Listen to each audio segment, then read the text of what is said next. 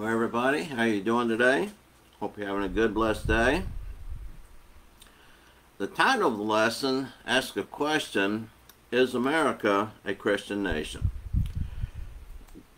You know, a little over 10 years ago, President Obama declared that this is not a Christian nation. And of course, that caught a lot of attention, a lot of news media.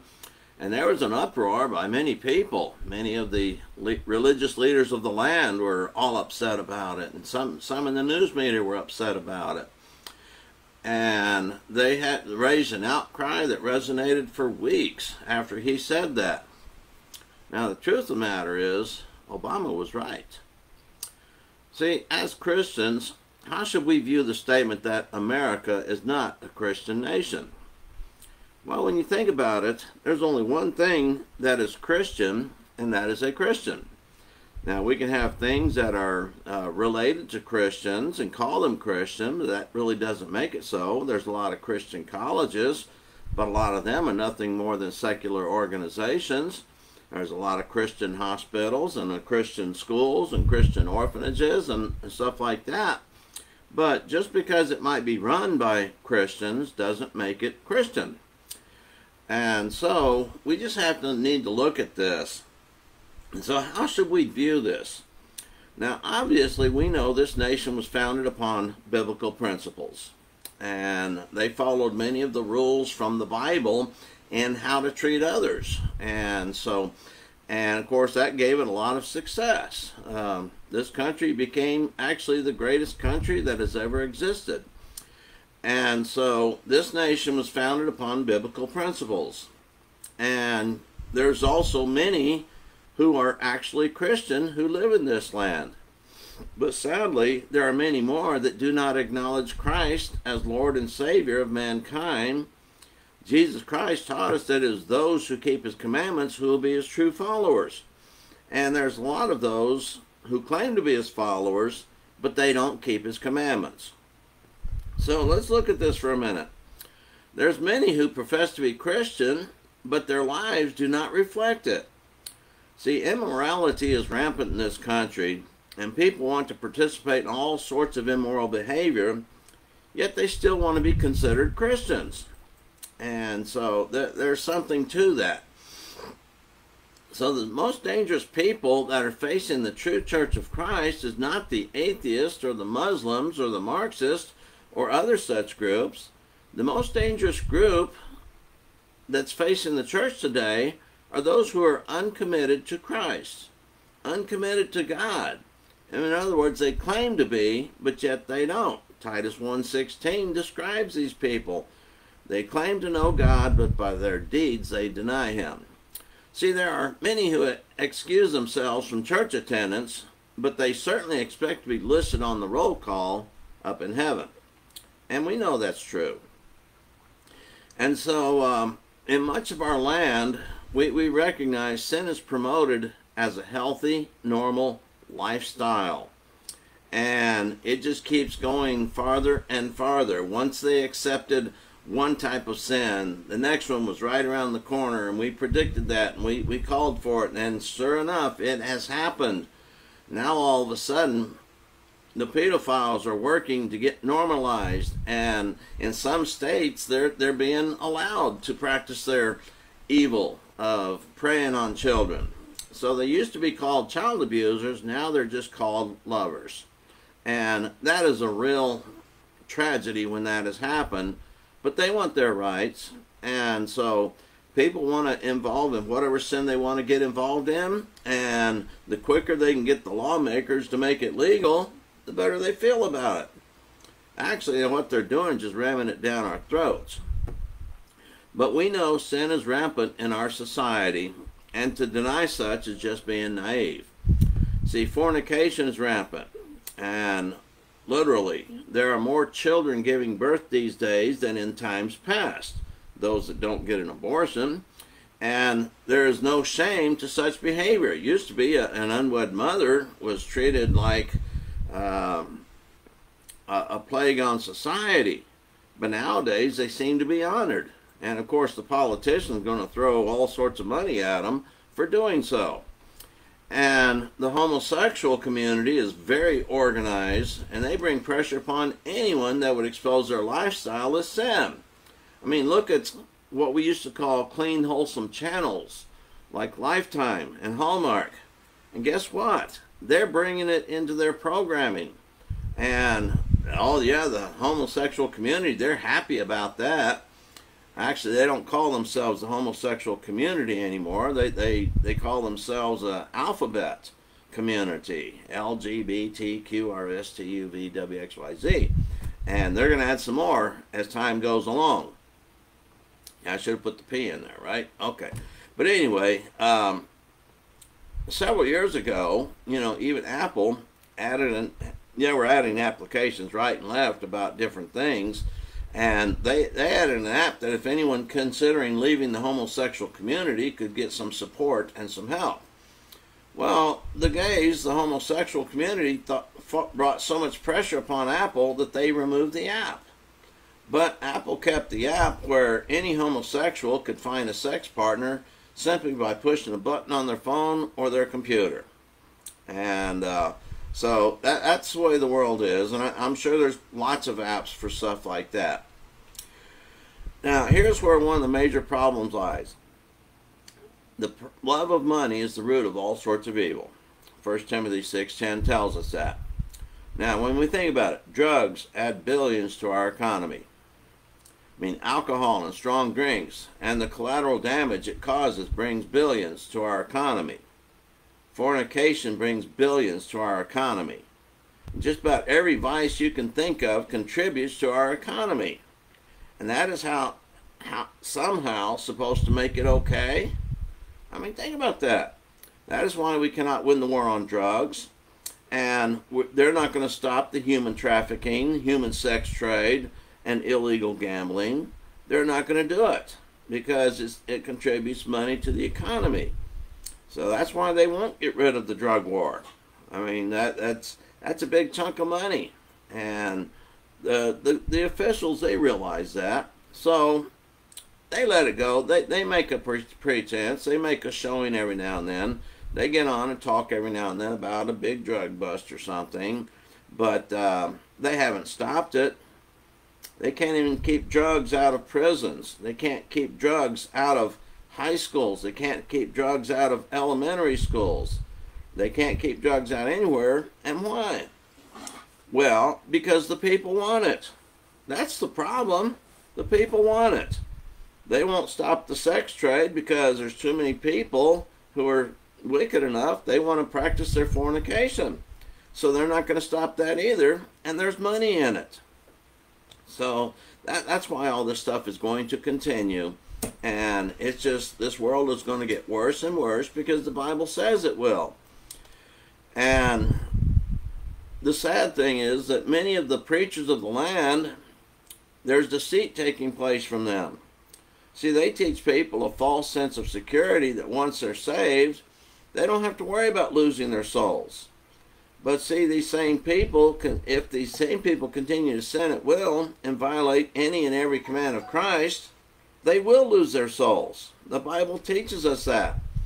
But according to the Bible, only those who do the will of the Father in heaven will be accepted by him. Matthew 7:21. And so, sadly, more and more, many of the preachers of our land deny the deity of Jesus the Christ. They deny that he was God. I mean, they say he was a good man and he set some good principles, but he wasn't God in the flesh. So they're denying that. And so, according to the Bible, this makes them an antichrist. 1 John 2:22. Anyone who denies Jesus, the Son of God, is an antichrist. And some groups do not acknowledge Jesus as Lord. But the Bible teaches us that Jesus is the way, the truth, and the life, and no one comes to God except through him. John 14:6. So those groups that pretend to worship God without Christ, they're being deceived by their preachers and their spiritual leaders. And there's many preachers are doing their best to remove the authority of the Bible, and simply by claiming the Bible is to be outdated or obsolete. Well, the Bible says that the grass withers, the flower fades, but the word of God abides forever. And when we look at it on the day of judgment, Acts 20 and 15, when it says books were opened, guess what? The Bible is going to be one of those books. The Bible as it was originally written, not retranslated by some of these various groups. See, it does not matter that most of them have creed books that extol the Bible as being the inerrant, infallible Word of God, fully sufficient to accomplish the will of God. If the Bible is so fully sufficient, why do they keep their creed books? I mean, honest question there. Why do they keep their creed books if the Bible contains everything they need? And the Bible even claims that itself. 2 Peter 1 and verse 3. He is, through his divine mercy, he has granted us everything pertaining to life and godliness. So everything we need, God has already given us in the Bible. Why do we need something else? But here's the reason they teach their error. And I'll quote from the scripture, "For the time will come when they will not endure sound doctrine, but wishing to have their ears tickled, they will accumulate for themselves teachers of their own desires." 2 Timothy 4, verse 3 and 4 talks about that. And so that's why it continues to teach, because people, they don't want the truth. They want the lies. They want to feel good about themselves, but yet they want to continue in their sin. And these people tell them it's okay. God still loves you, and you don't have to worry about it. You're still going to go to heaven. So these people walk the streets at night and either prey upon others or they sell their bodies or whatever. They're being told, oh, I get to go to heaven. And they continue on in their ways. All right, see, the Bible warns of adding to the Bible and taking away from the Bible. When preachers do not preach the whole counsel of God, they are removing parts of the Bible. And when they preach their opinions and feelings, they're adding to the Bible. So that's not going to do them any good on Judgment Day. See, the Bible is the Word of God, and it is truth, completely truth. A lot of people don't like to hear that truth, and we know that. See, the Bible tells us we must be careful and diligent to do all that the Lord commands. And that just seems to be something that many people have avoided for most of their lives. In fact, a lot of people for all of their lives.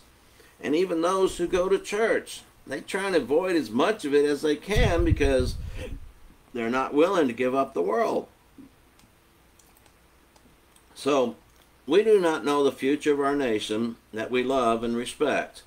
I mean, this is the greatest place on earth as far as many of us are concerned. We've seen pictures and we've heard stories from other nations and other places, and we wouldn't want to be anywhere else. I don't want to leave this country for any reason to go somewhere else, because this country is great, and it has been for such a long time. But yet there's things taking place now that cause us to question that. What are these people up to? And why are they being allowed to do these things? Well, once again, money is involved and sin is involved. And if a politician wants to be on the good side of the majority, he doesn't work on taking away the sin. He doesn't work on taking away anything else. So, now, they have no problem trying to shut down churches. They have no problem doing that. Even though the Constitution says they shouldn't do it, they come up with reasons to do so. And so, folks, we need to pray for our nation. We need to pray for our leadership, just like Paul told Timothy in 1 Timothy 2, 1 through 3. He desires all men everywhere to pray for all men everywhere. And so we should be doing that. We should be praying for our leaders. We should be praying for our first responders and our firefighters and everybody in this nation. We should be praying for them that they would seek God and turn to God for guidance. Sadly, the reality is, if you look at it, they don't want anything to do with God. And they despise God, and anybody who wants to speak up for God, they start chewing them out and yelling at them, even beating them up. I mean, look what they're doing across this land. They're being bold enough to walk into churches and disrupt churches. So we should pray that they turn to God for guidance. And we should pray for our coming generations. You know, our children, our grandchildren, great-grandchildren. What's their world going to be like? I mean, we've seen ours turn around in just a matter of a few years. You know, when the President Obama promised to fundamentally change America, he did so. He really did. And he did it in 8 years. And it's still continuing on. The changes that are taking place, and we have too many who are unwilling to put a stop to it. And we just got to pray for leaders that will put a stop to it. And so we need to pray for our coming generations that they can keep the freedoms to practice their faith.